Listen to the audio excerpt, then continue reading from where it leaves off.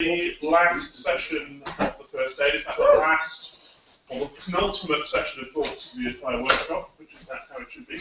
I'm very excited that the first talk is Edwin SImpson because he works in the building next to me, and I have never heard him talk about his research. He works very exciting. So, having travelled across the world, Edwin, over to you. Okay, so I'm going to talk about the machine learning work that I've been doing alongside my supervisor, Steve Roberts. And so this is all about intelligently aggregating the responses from our volunteers and also looking at how we can use information that we've learned about the volunteers to decide who should do which task to improve the efficiency of our citizen science projects. So first of all, there's a couple of big problems that we sort of all know about. Our volunteers vary in their skill levels and their interests and thus sort of overall reliability. And typically we handle that by throwing lots of people at each data point we want to analyze. And so we can end up with a lot of redundancy.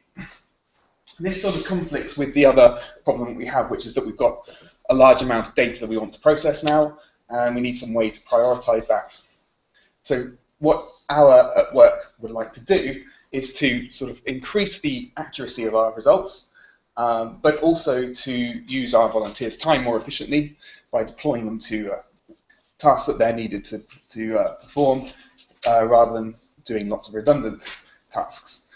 We can also look at how people who seem to have particular expertise should be deployed, and whether or not we can have some additional data, such as features describing the objects we'd like to analyze, that can be used to automate some of the classification process, and perhaps take away the easy decisions from our volunteers so they can focus where they're really needed.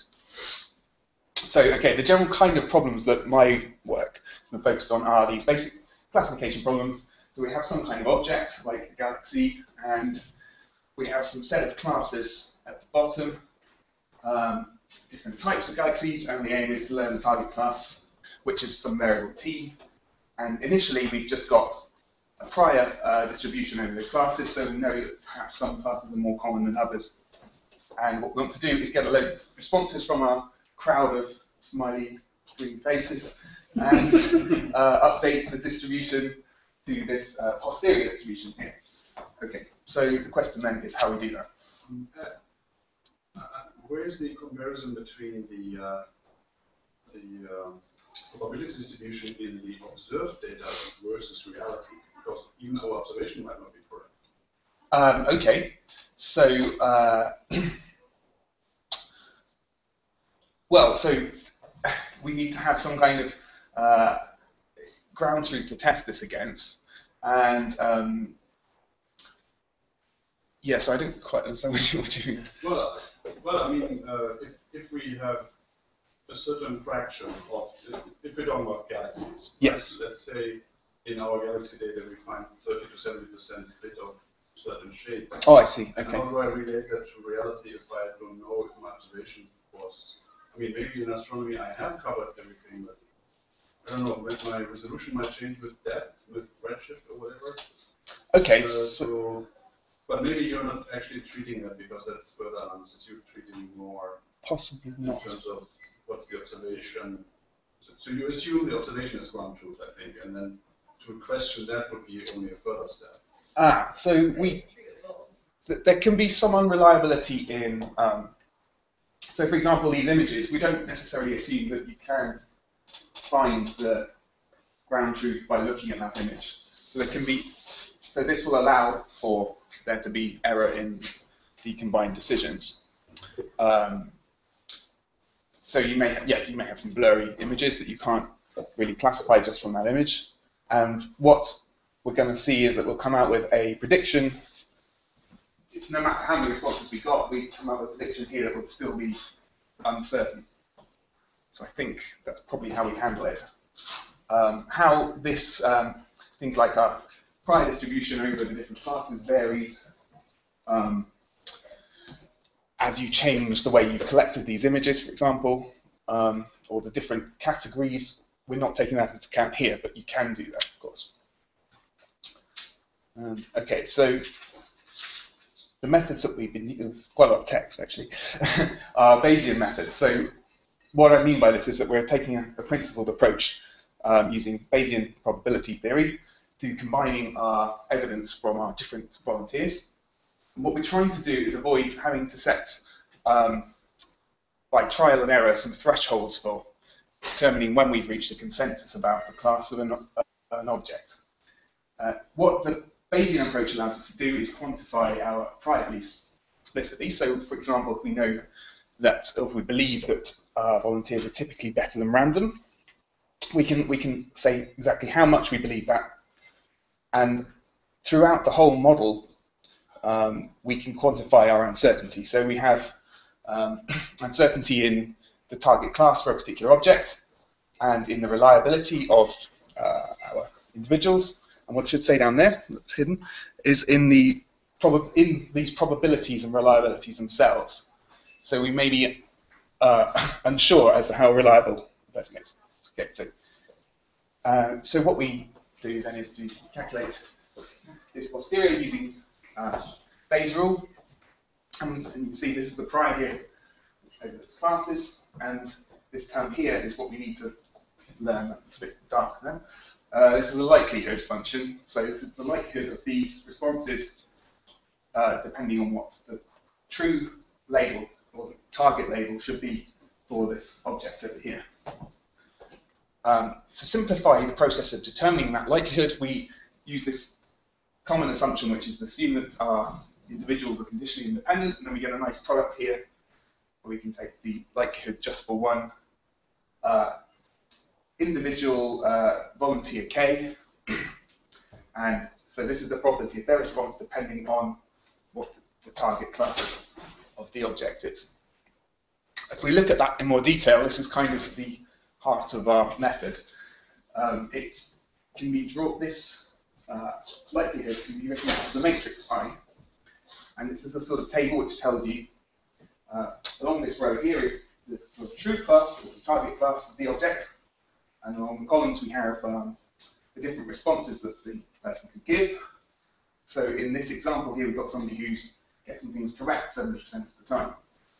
So this matrix captures the behavior of the volunteers, and sometimes we refer to them as agents because, in fact, these could be any kind of algorithm or person that responds to the object we'd like to classify. So because it doesn't really matter what these responses mean, as long as we get different responses for different target classes, we can include lots of additional data in the same manner. So perhaps features of the objects, like if we could run an automatic algorithm to detect the bars on the galaxies. So now we need to look at how we would learn this pi. Well, it's part of this large model, which probably don't need to worry too much about the diagram. Sorry, I was going too fast. So if you have this additional data, yes. you treat that as, you say additional agent there, but could you also, do you expand that matrix, so if you have target class A and something else tells you that it's blue or whatever, yeah. you take into account different responses? Yeah, so you could have, so this K would be, K corresponds to a different volunteer or a different feature or a different variable that you can measure.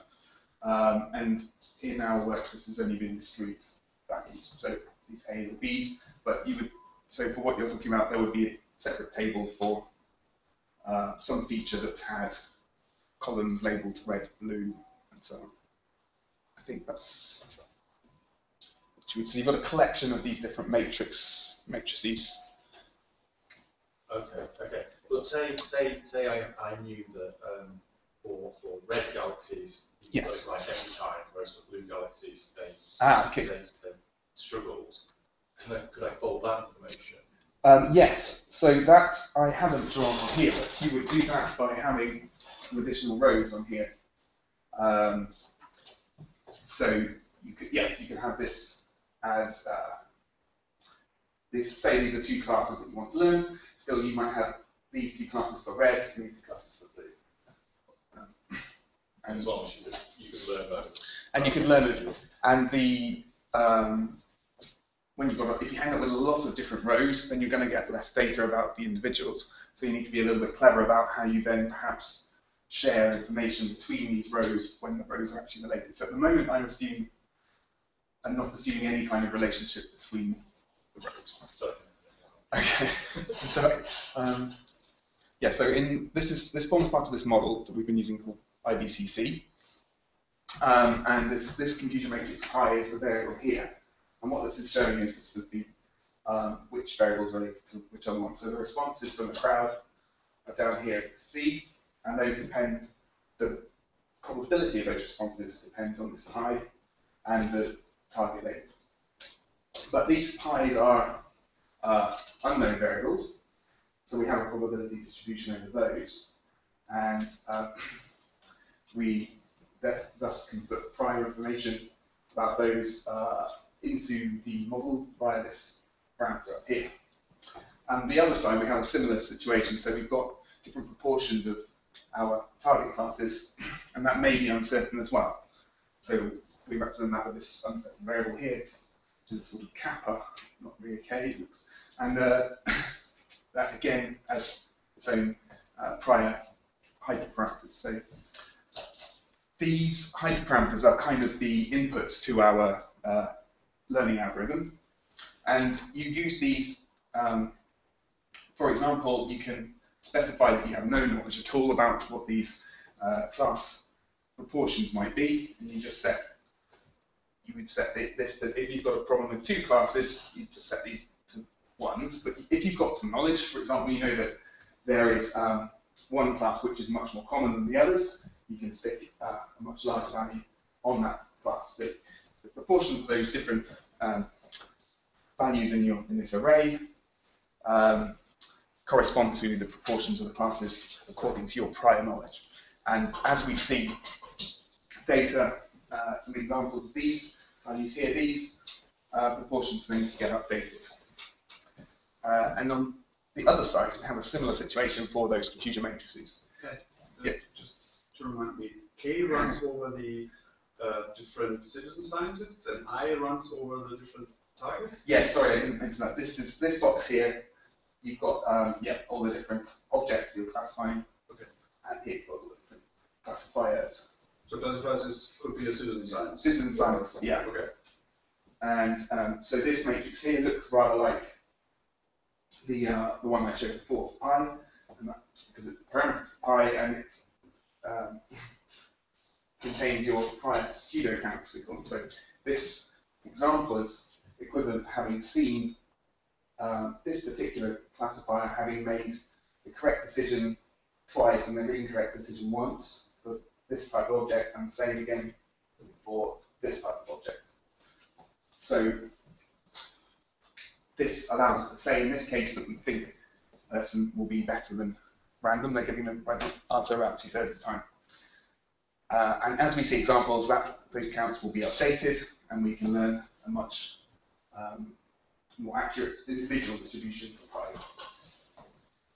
How do you get, again, the comparison of being correct and incorrect? Okay, so what I haven't shown you very well is go back all the way to, well, in fact, so pi, each entry in this matrix corresponds to this for different values of t and c. So if you've observed person K making response A, then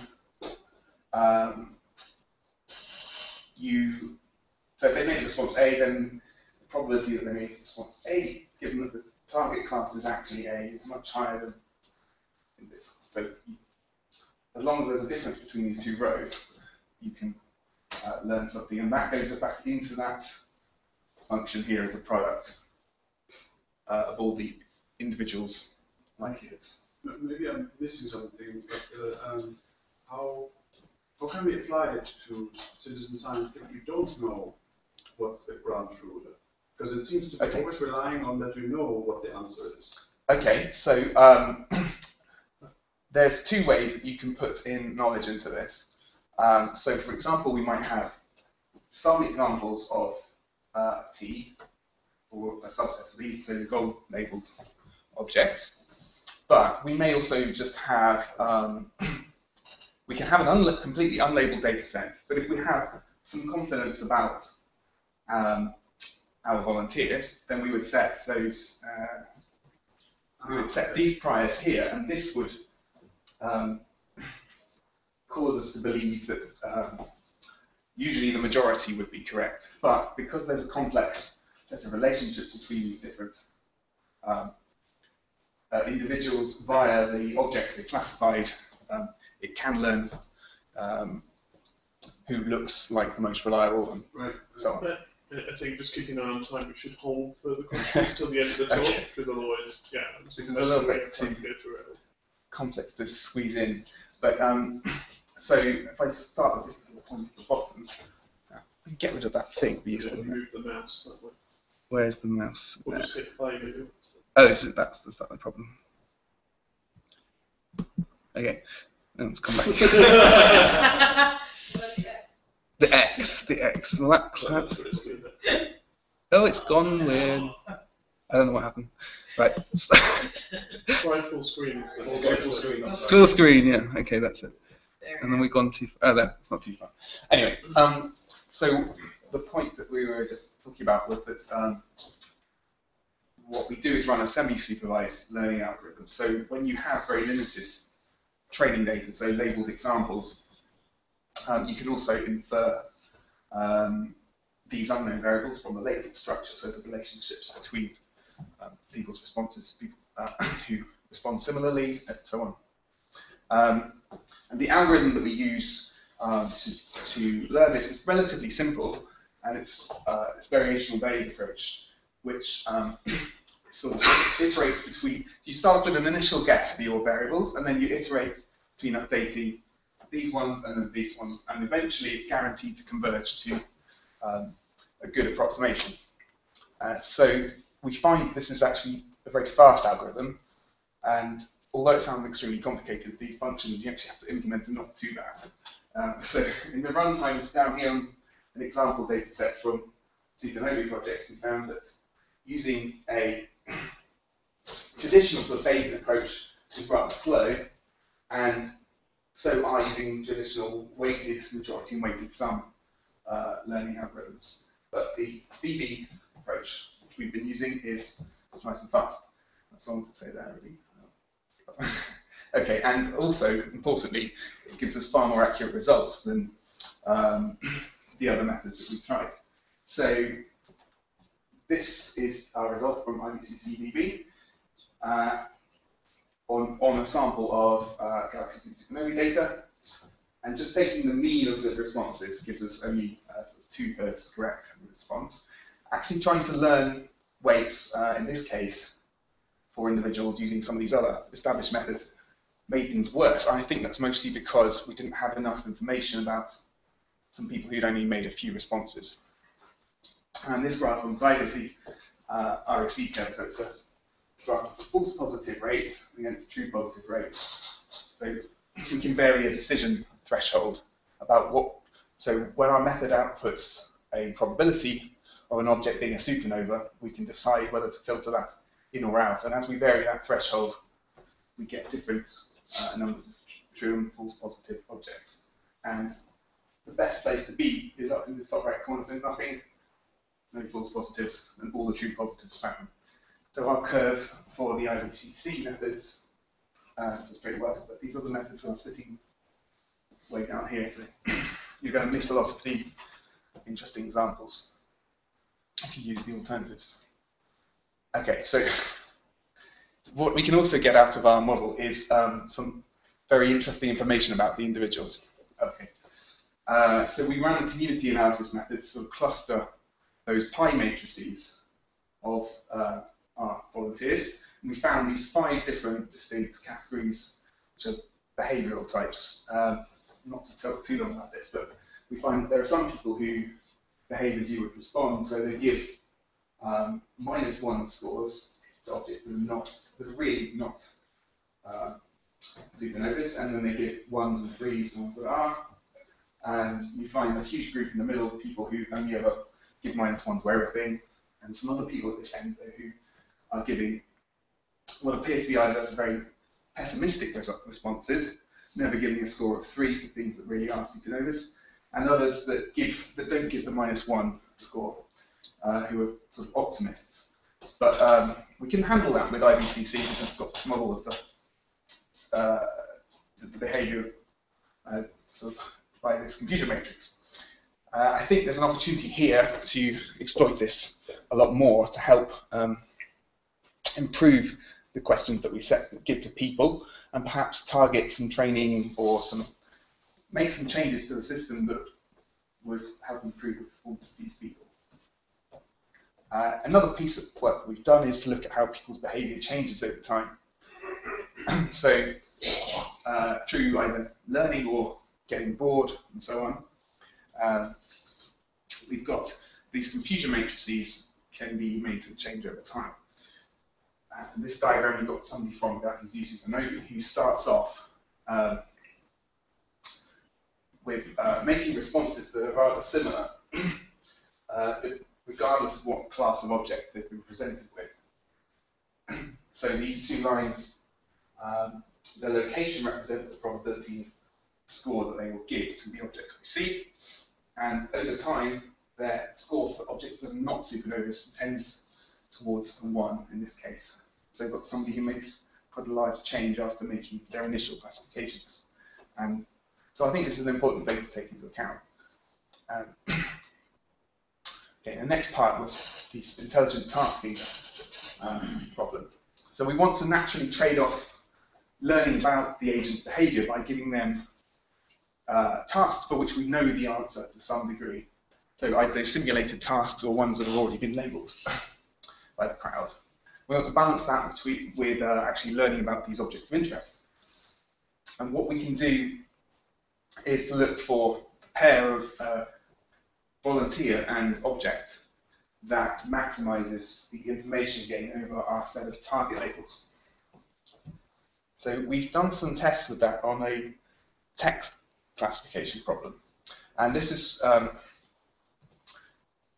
was a good thing to test this out on because we were able to use the textual features extracted from the words in the documents to learn how to classify similar objects.